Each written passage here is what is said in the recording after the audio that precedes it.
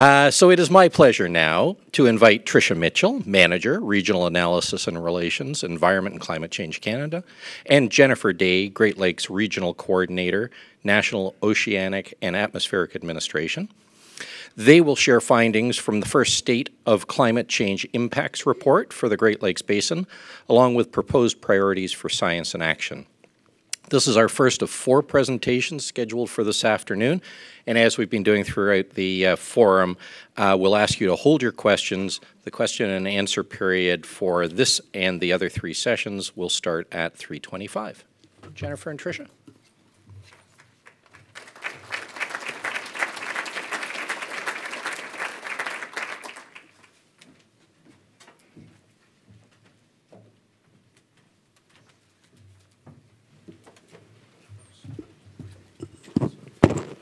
Good afternoon, everyone. As Mike just said, my name is Tricia Mitchell, and I'm the Canadian co-lead for the Climate Change Impacts Annex. And I'm Jennifer Day, and I'm here from NOAA on behalf of Doug Cluck, who is the actual U.S. coach lead of this annex and was not able to be here today. Understanding how climate change is affecting Great Lakes water quality and ecosystem health and how it might continue to affect it in the future is so important to the work that we're doing to restore and protect the Great Lakes. In our talk today, we're going to be providing an overview of how and why climate change is impacting the Great Lakes. We're also going to talk about the commitment that our 2 governments have made to address climate change impacts. We're going to talk about the progress that we've achieved over the last 3 years to meet the commitments in this annex. And lastly, we're going to talk about proposed future science needs and actions that are going to be required to guide the work over the next 3 years. The focus of today's presentation is our progress on the Great Lakes Water Quality Agreement commitment to understand the impacts and implications of climate change on the Great Lakes water quality and to share that information with decision makers in the Great Lakes Basin. Our focus over the last 3 years is threefold.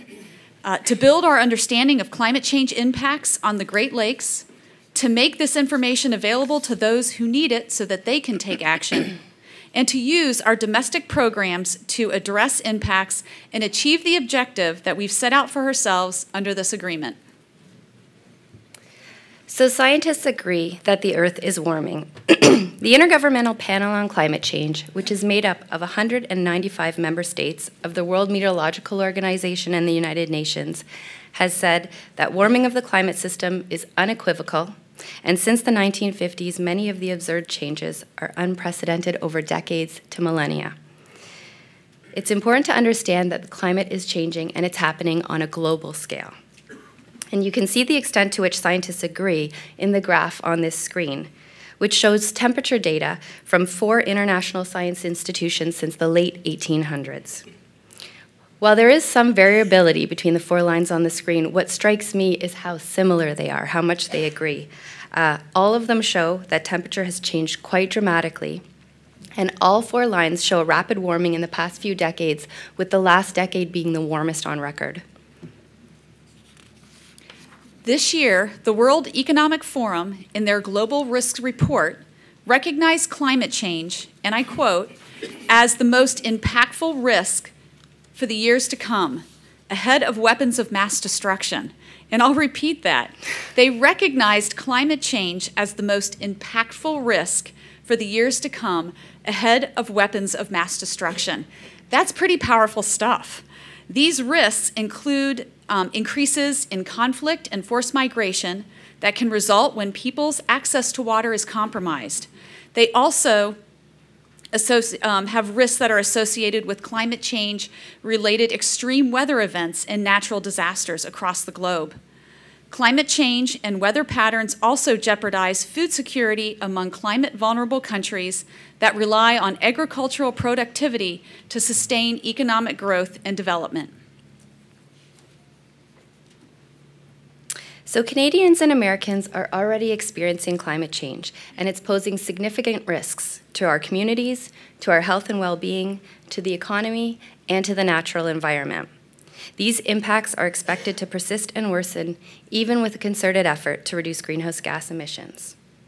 Both of our countries recognize the importance of fighting climate change and both are currently investing significant attention and effort to examine strategies for climate change mitigation and adaptation. The Government of Canada has committed to addressing climate change by moving towards a pan-Canadian framework for clean growth and climate change, which is a plan that will allow Canada to meet its international commitments and begin to transition our country to a more resilient, low-carbon economy. The U.S. is taking action by continuing to lead international efforts to address the threat of climate change through a climate action plan, which includes unprecedented efforts to reduce carbon pollution, promote clean sources of energy, and protect communities from the impacts of climate change. This was made even more evident this past March when Canada's Prime Minister, Justin Trudeau, and U.S. President Barack Obama issued a joint statement on climate, energy, and Arctic leadership. Some of the key statements from this announcement include reaffirmations from our two countries. First, reaffirming our work together to implement the Paris Agreement, a landmark agreement to combat climate change and to accelerate and intensify the actions and investments needed for a sustainable, low-carbon future. And importantly, keeping a global temperature rise this century well below 2 degrees Celsius above pre-industrial levels, and to pursue efforts to limit temperature increases even further to 1.5 degrees Celsius. Second, reaffirming our work together to reduce air emissions, including, for example, taking action to reduce methane emissions from oil and gas sectors by 40 to 45% below 2012 levels by 2025, and exploring new opportunities for additional methane reductions. Reducing use and emissions of hydrofluorocarbons, and improving the fuel efficiency and reducing greenhouse gas emissions and air pollution emissions from on-road vehicles. The third is reaffirming our work together to strengthen North American energy sector and phase out fossil fuel subsidies, accelerate clean energy development, and foster sustainable energy development and economic growth. So, we know that the globe is warming, and we know that climate change is of significant concern. And what we're here to talk to you today about is what this means for the Great Lakes. Jennifer and I could spend this entire session going into the details of how climate change is impacting or may impact the Great Lakes in the future. But what we'd like to do is quickly summarize with this one slide what we know about how climate change is currently impacting and is predicted to impact the Great Lakes region moving forward. Climate change effects are definitely evident in the Great Lakes region. Impacts observed across the basin include warming temperatures, changing precipitation patterns, decreased ice coverage, and variations to historic fluctuations of water levels. So the first one we're going to speak to is temperature. Over the past 100 years, annual average air temperatures have increased by 1.1 degrees Celsius, with Great Lakes water temperatures increasing faster than the surrounding air temperatures and significantly faster than the global average. This warming trend is projected to continue over the next century, with model results showing about 1.5 degrees to 7 degree increases in average air temperatures and water temperature increases predicted to closely mirror those. In the last century, surface water temperatures of the Great Lakes have increased by as much as 3.5 degrees Celsius, and they're projected to increase over the next century by another 2.9 to 6 degrees Celsius. These increases in air and water temperature have significant implications. So, for example, warm waters are more conducive to algae growth, and they can contribute to the increased occurrence of toxic and algae blooms that we heard about this morning. We're also seeing changes in precipitation patterns. Changes in the timing and severity of extreme storms may be one of the most significant impacts of climate change. In the next century, annual precipitation, and particularly rainfall, is expected to increase by 20% across the Great Lakes Basin. Between 1958 and 2007, the heaviest 1% of rain events increased by more than 30% in the U.S. Great Lakes. And the amount of rain in those heaviest events is steadily increasing, making them even heavier. This results in more flooding and more runoff, which in terms of water quality impacts means that more sediment, more contaminants and more nutrients are flowing off the land and into the water. Changes in air temperature and surface water temperature on the Great Lakes influence the extent and duration of ice cover on the lakes. Although ice cover varies from year to year, the overall basin-wide loss of ice cover from 1973 to 2015 is 26%. Over the past century, there has been a strong trend toward later freeze-up and earlier breakup of ice on the lakes. The ice cover period overall has decreased by 1 to 2 months. Ice dynamics affect ecosystems in many ways. For example, a longer ice-free period on the lakes can negatively impact the survival of cold water fish species like lake trout. Both natural and human activities influence variability in lake water levels and alter water levels across seasons to decades and beyond. Some of you may be familiar with the recent prolonged period of low water levels on the upper Great Lakes. And yet, despite this 14-year period of lows, there is really no obvious long-term trend toward increasing or decreasing water levels over the past century, where fluctuations are the norm.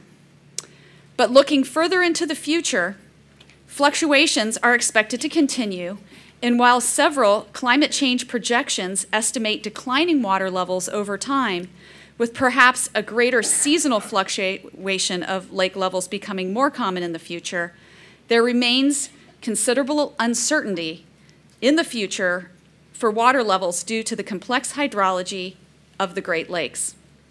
Low water levels and timing of these events can affect aquatic ecosystems in many ways, including loss of connectivity between the lake and the altered coastal margins and the nearshore habitat structure. Shallow water areas and exposed lake bed in the nearshore zone can increase vulnerability to the expansion of invasive species, and lower levels could amplify the effects of contaminants. Of course, even with long-term trends, there are likely to be significant year-to-year variations. Understanding how climate change is affecting processes now and may affect processes in the future is important to making informed management decisions for the Great Lakes. Because we know that the potential impacts of climate change on Great Lakes water quality and ecosystem health might be one of the greatest environmental threats facing the basin, in 2012, when our two governments renegotiated the Great Lakes Water Quality Agreement, they decided to incorporate a new annex focused on the impacts of climate change. This annex has two major focuses. First is strengthening our efforts to address the threat that climate change is presenting to water quality in the Great Lakes. And the second is taking into consideration those impacts of climate change in implementing the entire agreement. Prior to 2012, there were no commitments, let alone an entire annex dedicated to climate change. So this really is the beginning. This really was the beginning 3 years ago. We were just starting out. Because we know that climate change impacts and exacerbates other stressors to the Great Lakes, Canada and the U.S. have also committed to take climate change into consideration and work across the entire Great Lakes Water Quality Agreement. Throughout the 2012 agreement, there are references to ensure that climate change impacts are considered as we work on other issues. For instance, as climate patterns and water levels change, it creates conditions that affect the distribution, spread, and effect of aquatic invasive species in the Great Lakes. A notable example is the climate-related prolonged low water conditions in the upper Great Lakes between 1999 and 2013, which provided a favorable environment for the rapid spread of Phragmites, an invasive plant that can cause serious damage to the biodiversity of an area. So this slide is focused on our progress over the last 3 years. As a number of people have noted this morning, climate change needs to be addressed by all levels of government, as well as by a multitude of non-governmental bodies. From decisions about stormwater infrastructure, to the design of an environment, to emergency planning for severe storm events or forest fires, there are many people who rely on climate change information to make informed decisions. Much of the work undertaken over the last 3 years has involved improving our understanding of the impacts of climate change in the Great Lakes, and then providing that information to Great Lakes resource managers in order to inform their decision-making. With the signing of the renewed Great Lakes Water Quality Agreement, our initial work in 2013 was focused on establishing the necessary body of experts to deliver on a new Climate Change Impacts Annex. We've pulled together a diverse team for our Climate Change Impacts Annex Subcommittee. We've got members from Canadian and U.S. federal agencies, from provincial agencies, from watershed agencies, and tribal representation. And we're always seeking new members to ensure that we have the right experts to support this work. Once we had a subcommittee, and in order to help us focus our work, we pulled together the best available peer-reviewed Great Lakes climate change science. And then we held a series of meetings and webinars in 2014 to present this information to other subcommittees and interested parties. And the idea was to discuss the type of climate change information that they required to do their jobs.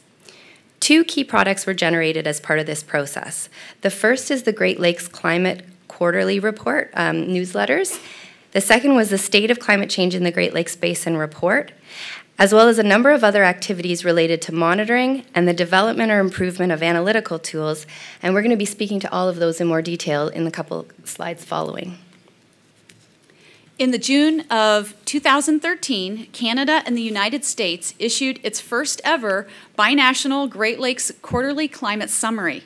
This newsletter, which is issued on a quarterly basis, provides climate impacts and outlooks for the Great Lakes region in an easy-to-read 2-page document. These newsletters provide a quick and easy-to-understand overview of the latest season's weather and water level conditions, weather and water level related impacts, and an outlook for the upcoming quarter. All of the newsletter editions can be found online at binational.net. They are produced for use by managers and practitioners at the federal, state, provincial, regional, and local scales, as well as for stakeholders and the general public. The initial response to these newsletters has been extremely positive, and they continue to be well received. To give you an example of the type of information available, I'll delve a little bit into the March 2016 issue for the next few slides. One section of the newsletter focuses on Great Lakes significant events for the past 3 months. In this March 2016 issue of the newsletter, for instance, we can see that December was remarkably warm across the entire Great Lakes Basin, with all U.S. states and the entire province of Ontario experiencing the warmest December on record. The second section of the newsletter focuses on regional climate overview for the past 3 months. So in this issue, you can see that the graphic on the left, that winter precipitation across the basin was near to above normal, but the graphic on the right shows that much of that fell as rain and that snowfall was mostly below normal. This graphic shows that the winter season was very warm, with air temperatures at between 2 and 5 degrees Celsius, which is 4 and 9 degrees Fahrenheit for my American colleagues here in the room, also above normal. The newsletter also focuses on regional impacts of climate conditions. In this issue, a number of impacts were highlighted related to recreation, public health, municipal services, transportation, and shipping. For example, minimal and unstable ice resulted in poor ice fishing, which can hurt the local fishing supply stores and cause dangerous conditions as trucks and snowmobilers fell through thin ice.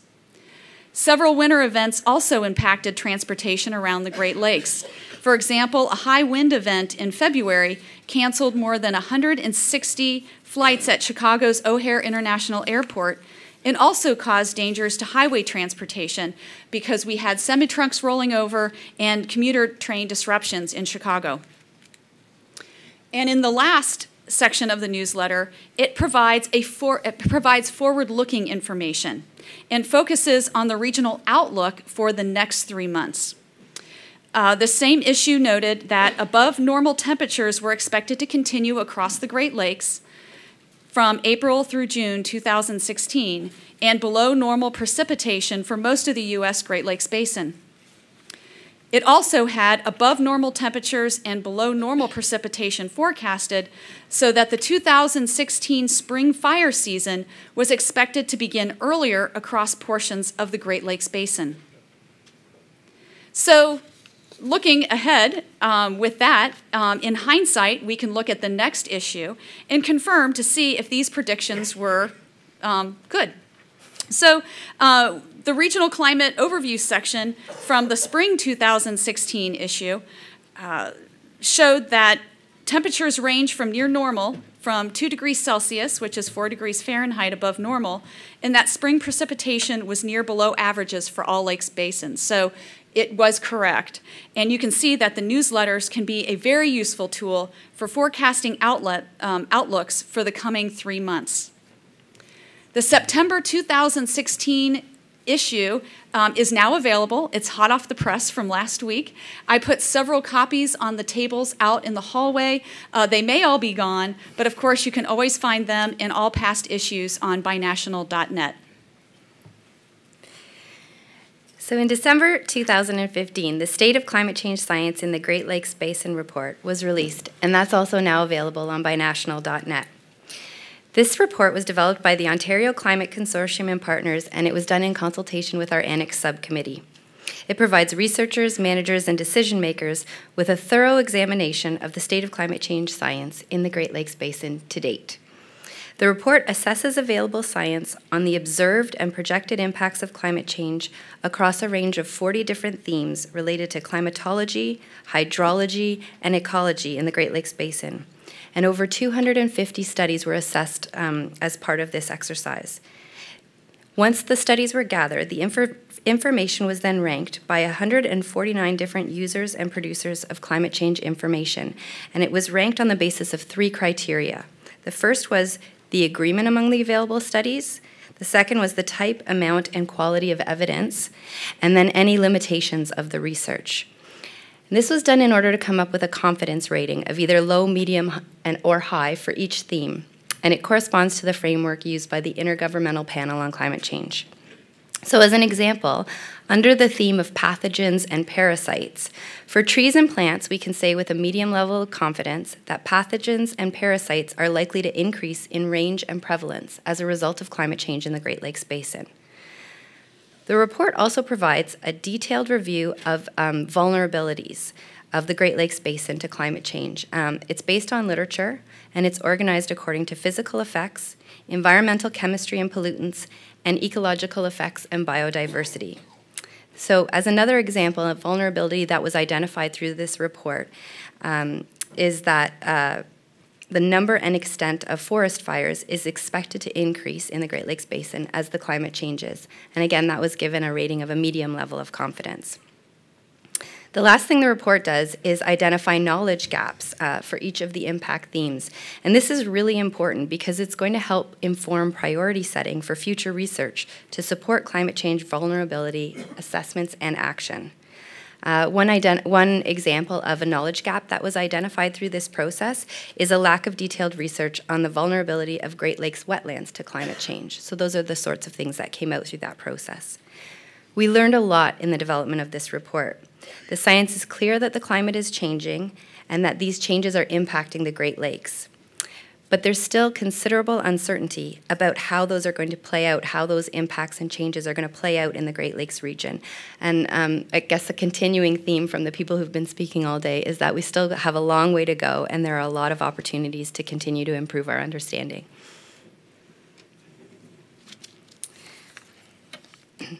All of the Great Lakes climate change studies conducted from 2010 to 2014 that were reviewed in the development of this report were also made available through a database, which is housed on the Ontario Climate Consortium website. The database contains 254 studies and over 2,000 individual estimates of climate change impacts across a wide range of research themes, and they can be searched through various methods. This database screenshot shows metadata after querying for Lake Erie, and you can see it provides the author, the name of the study, a summary of the method of study, and a summary of the key results of that study. The database has a user-friendly interface, it's fully searchable, and to our knowledge, it's the only comprehensive inventory of its kind for the Great Lakes Basin.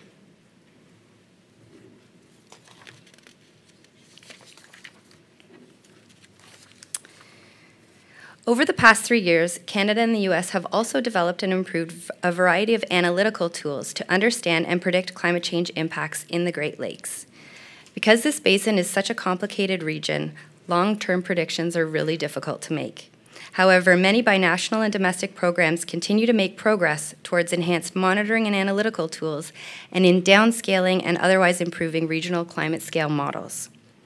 Environment and Climate Change Canada also supports the development of pairing global atmospheric land-ocean models and regional climate models to evaluate the impacts of climate change. This is important in the Great Lakes St. Lawrence River system because the global models do not have the resolution needed to properly simulate lake-specific weather phenomena, such as the lake effect snow.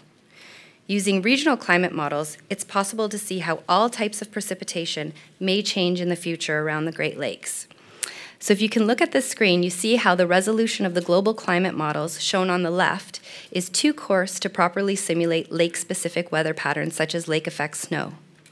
By using downscaling techniques, it's possible to use these models to see how all types of precipitation may change in the future around the Great Lakes.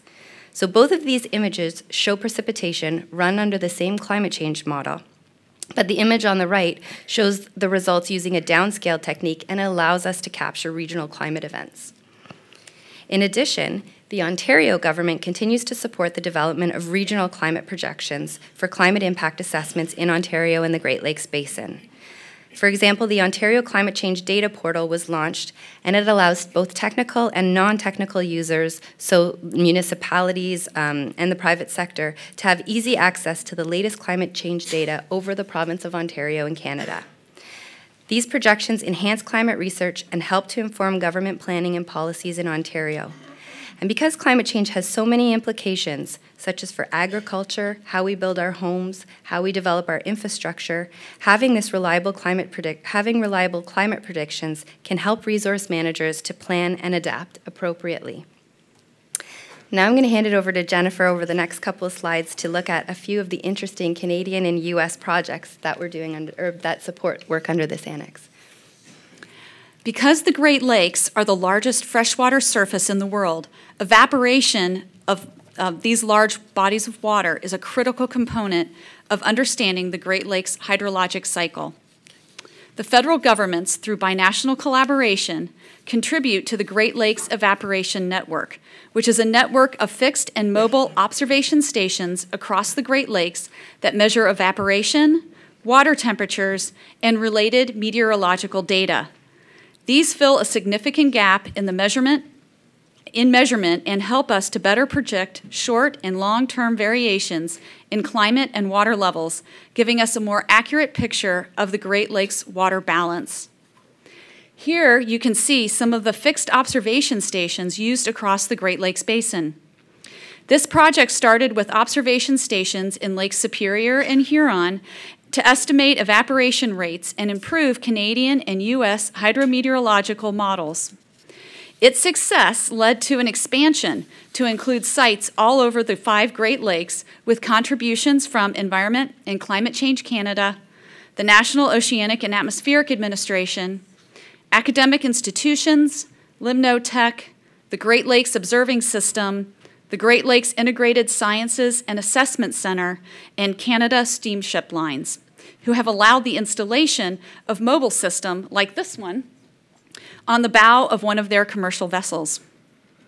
The ongoing measurements over each of the Great Lakes have greatly improved our understanding in the seasonal, interannual, and long-term variations in overlake evaporation, highlighting the need for a sustained monitoring program to improve weather and water level forecasting and for understanding the long-term impacts of climate change.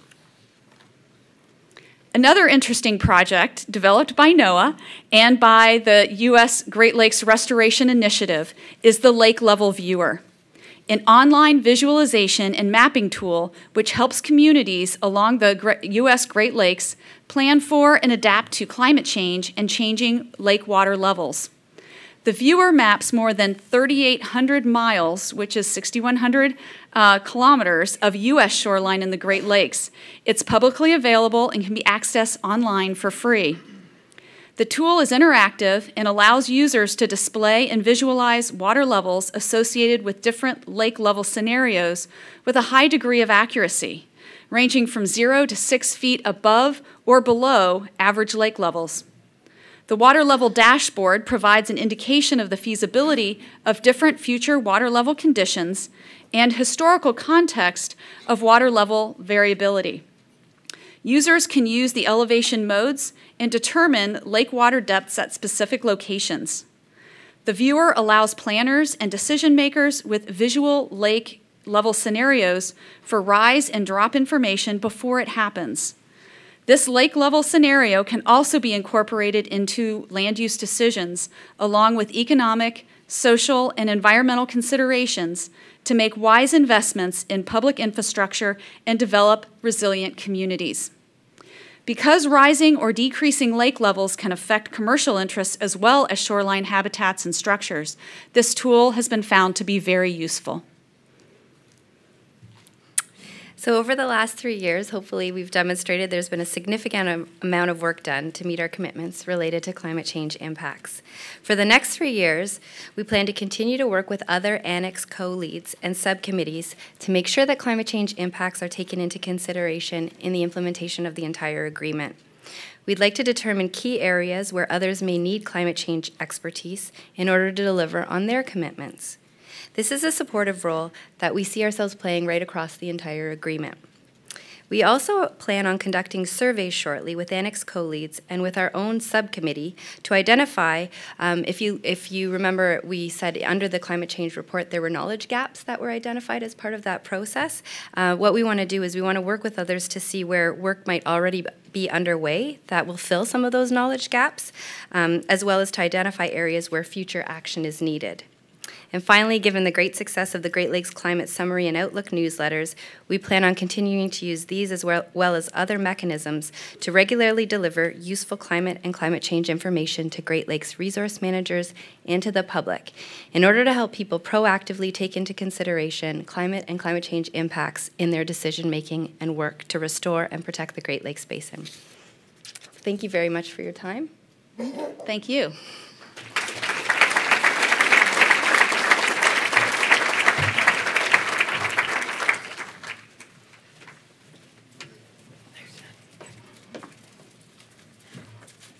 Thanks, Jennifer. Thanks, Tricia.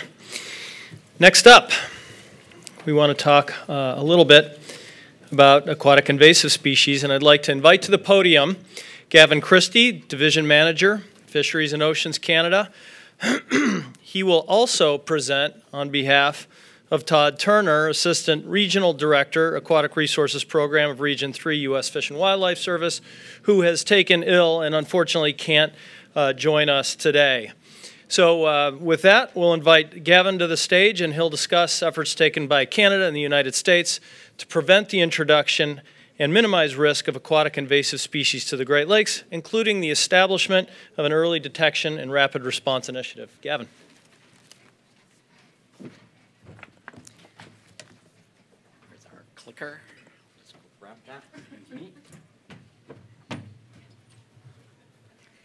Very good. Yeah, that's a little practice. I'll be doing that now as we go. My friend Todd wanted to pass on his sadness for not being able to be here and to be talking to us today, to all of you, and to be sharing this time that I have to tell you about the Aquatic Invasive Species Annex. Todd wanted to be sure that I told you that it was not because he was worried about coming and speaking Canadian to us, because he has that process thing all down. When we learned that Todd was unable to come yesterday, my friend Charlie Woolley of the service offered to speak in his behalf or his place, and then we shared the work that Todd and I had put together and the volume of material, and Charlie and I agreed that he does not speak fast enough. So hang on, and we'll get this process underway. I'm really pleased to be here and have a really. I'm in a good position because we have spoken a lot about aquatic invasive species during the last few days. On Monday, we spent a whole day, some of us that were here, with the Asian Carp Public Forum, in which much of the message was brought forward. But I also have a real challenge, and a challenge that we've heard on a number of occasions, and that's this one. I want to tell you about some really significant successes, But I need to tell you also that we have much to do and that the battle is not won. We're in a position where that mixed message is something that is really tough to put together, but I hope that we can sort of convey that to you. So let's get going. I'm going to tell you a bit about step back a bit and look at history of aquatic invasive species. We're going to talk a bit about how it is we understand the risk of species and pathways. We're going to tell you a little bit about how we're working to prevent future invasions, about the successes that I mentioned, and what's next in our priorities of science and actions. Firstly, and most importantly, this work is very much the work of a broad group of federal, state, provincial, tribal, First Nation, and non-government organizations that have really worked together and historically and continue to on this effort overall. We're fueled, as all programs are, by resources, and those resources come on the U.S. side through really important allocations to federal agency budgets and through the Great Lakes Restoration Initiative. And here in Canada, the investment in the Asian Carp Program has been a core piece, and we'll be speaking more about those programs as we go. So first, a little bit of history. We know this history well, and those of us on the Great Lakes know it well, that aquatic invasive species have had a devastating impact on ecosystems.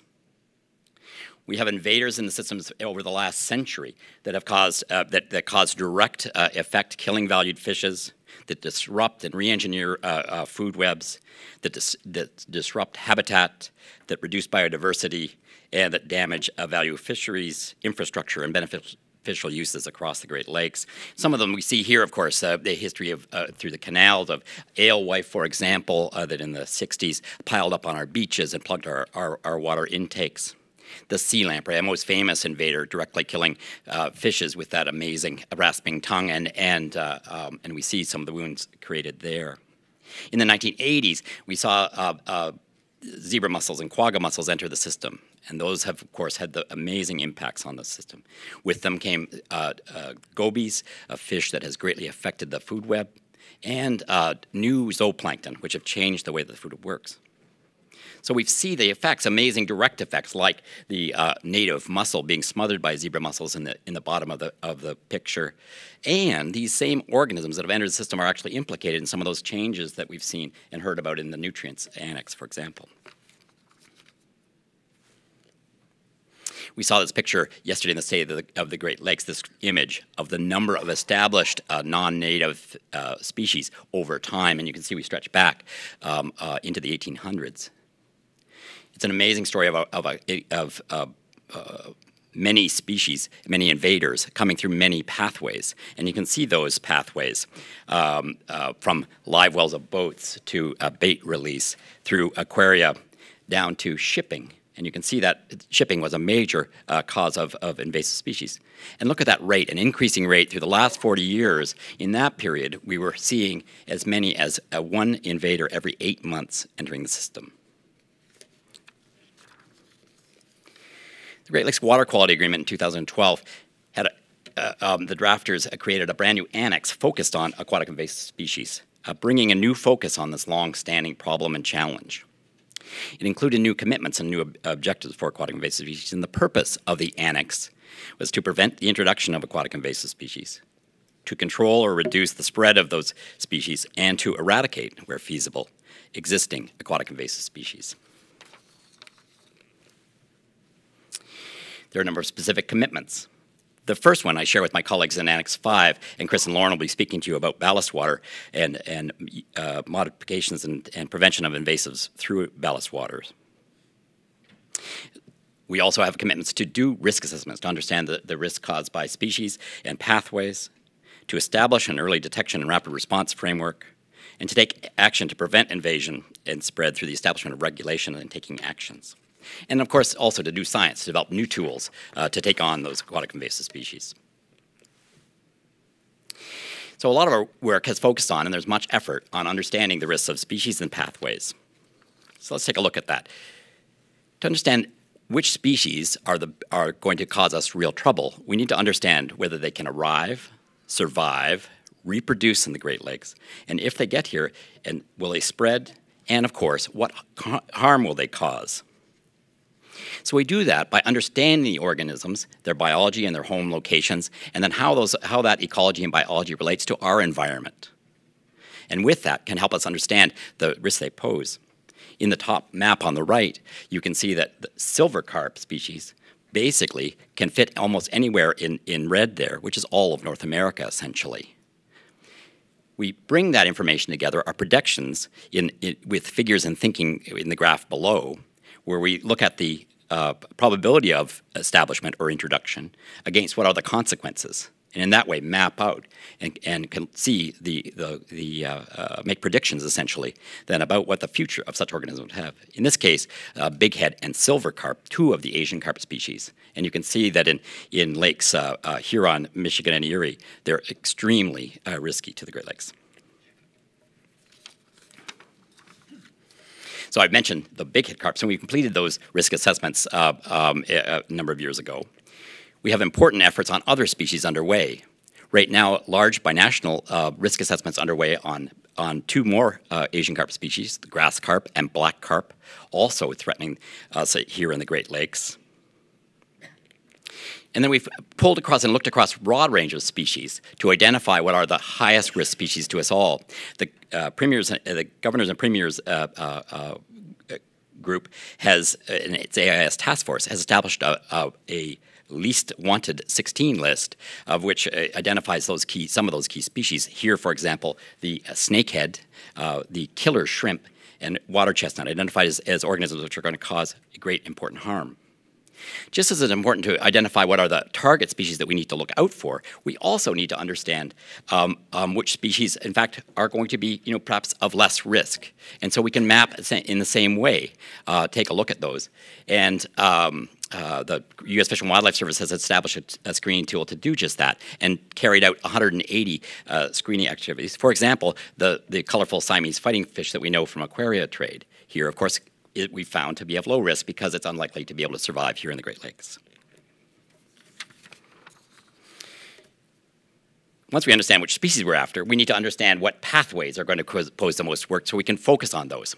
One of the largest efforts to understand pathways has been the Great Lakes, Mississippi, and Mississippi River Interbasin Study carried out and led by the U.S. Army Corps of Engineers.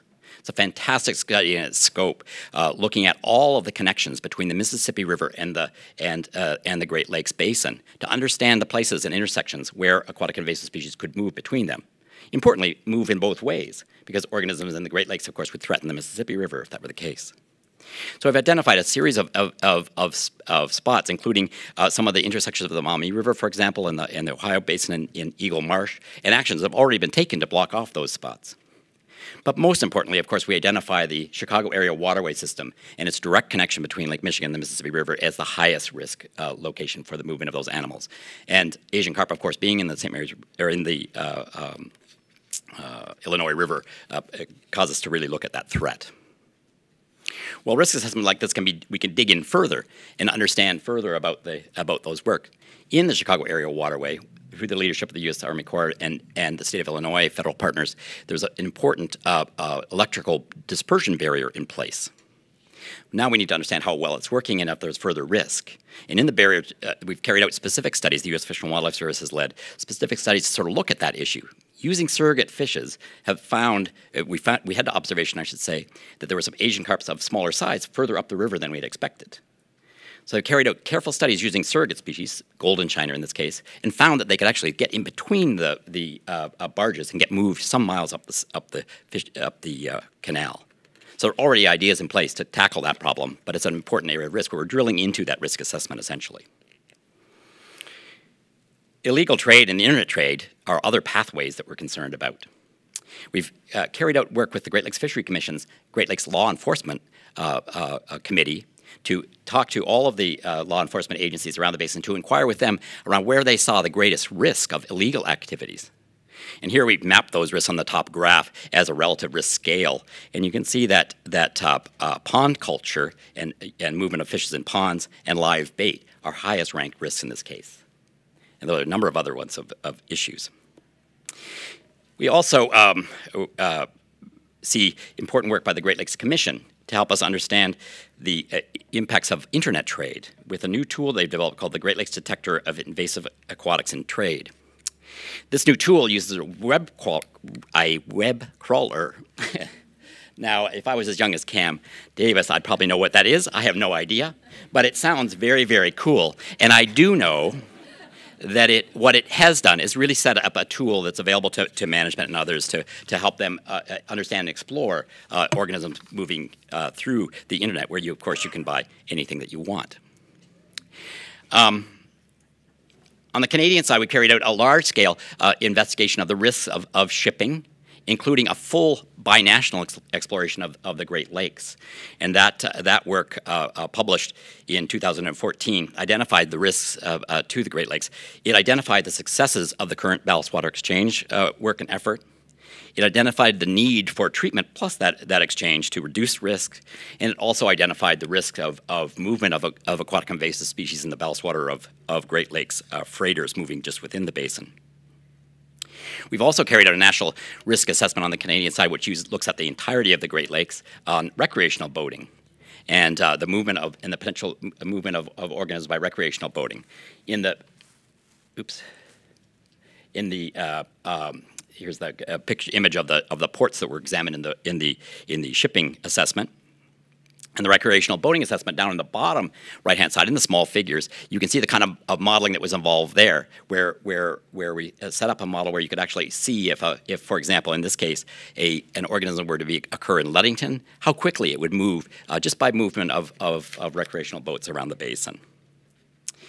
That effort and others have guided the U.S. federal government to work with boating manufacturers on developing aquatic invasive species safe boats, where the water handling systems in those would be less prone to invasive species.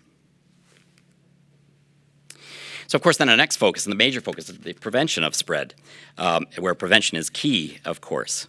So our first order there is to set up that second line of defense, to set up early detection and rapid response frameworks to be able to respond, to find and respond to new invaders.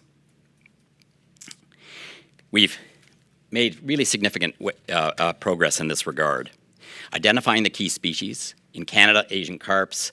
In the United States, Asian carps and other fishes and benthic organisms. We identified the key locations of highest risk through our risk assessments for the species to occur, or where they might occur or enter, and then where we might find them based on those risk assessments. And here you can see in the map the survey sites in the United States and in Canada carried out under these two programs. So we tackled the program with the study using traditional gears, in this case, netting gears to capture those fishes, focused on those fishes. Asian carps, it turned out, are hard to catch. And so we have to use a series of techniques and a whole bunch of those techniques in combination to find them. Here you can see netting being carried out, electrofishing at the top, where we use electricity to sample, and then larval fish nets that catch the fish when they're young in the system. In Lake Superior, our efforts are enhanced by a whole lake effort there, where the province of Ontario and state groups are also looking at identifying invasive species there. We've literally carried out thousands and thousands of samples here in this process. We also use new tools to help enhance those techniques. Tools that have really only come into being in the last 10 and 5 years are pulled into full process, using environmental DNA to look in the water for fragments of DNA shed by organisms to see if we can find them. In this case, Asian carp species. Here you can see the sample sites for eDNA work by the U.S. Fish and Wildlife Service in blue, and then by the Ontario Ministry of Natural Resources and Forestry in green there. We can cover a lot of ground here, sampling water in this way. But it's a tricky deal where we have to be sure that those samples are sterile and not contaminated, and that they can help us. It's a new tool that's helping us identify the spots to look, and in conjunction with our other traditional techniques, gives us the approach that we can use to say that we're really doing a good job looking for that needle in the haystack that would be in a new invasive species. We have set up, along with these assessments, important information sharing regimes and protocols that are connecting the pieces of the story together. We need to be able to respond if we find new organisms, and those response plans have been developed domestically in each of the states. New response plans are put together in Canada. The province of Ontario and Fisheries and Oceans Canada put together a response plan for Asian carps. All are based on incident command, the emergency system that we would put in place to respond to such an emergency. The Governors and Premiers Mutual Aid Committee put together an important mutual aid agreement where the states and provinces have joined efforts. We've taken efforts to try these things out through either tabletop exercise, that is sitting in a meeting room and trying out the exercises overall, or in the field, noted in the middle, a large-scale field program to look for grass carps in western Lake Erie, involving all federal, state, and provincial agencies. And in Illinois, an important effort around looking for rough and grass carp. In Canada, in our detection efforts and through other efforts, we've found a number of grass carp. We've been able to put our full response plans into place, working with the province, to respond to those findings, and have been successful in doing so. So we've learned how well our systems work in responding, and in those cases, we've been able to capture animals extensively and to, as we believe, effectively remove them.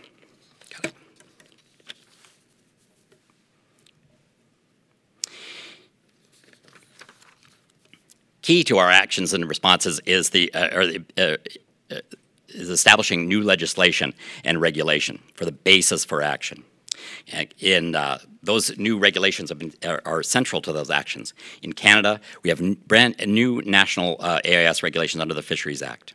In the United States, which came into place last April, in the United States, the Fish and Wildlife Service has new Lacey Act listings of 11 species that are coming into place in the next just few weeks. In Ontario, brand new invasive species legislation is coming into force in November. In Michigan, new listings under the Natural Resources and Environmental Protection Act are coming into play, and New York has also amended its regulations. Those regulations provide the basis for action to deliver control and to prevent introductions. I mentioned that all our work has been working with others, and we've been building on successful collaborations, like the Great Lakes Fishery Commission's collaboration, which has been delivering sea lamprey control for many years. Central to our actions have been the work of the Great Lakes Commission and the Aquatic Nuisance Species Group, which we've been working on closely. The Conference of Great Lakes and St. Lawrence Governors and Premiers AIS Task Force has been also of critical success in delivering the successes we mentioned. The Asian Carp Regional Coordinating Committee is central to responding to Asian carp overall. We're building and working with new collaboratives, including the Phragmites Collaborative, which we mentioned earlier, which has been a source of best practices overall, and the Invasive Mussel Collaborative. And we're looking at new opportunities, working under the Joint Strategic Plan. There's been important new science around new detection techniques using real-time eDNA, using sound and other methods to block organisms, looking for ways to deliver pesticides or compounds that could affect organisms directly, like microcapsulization of pesticides to try to treat and control Asian carps.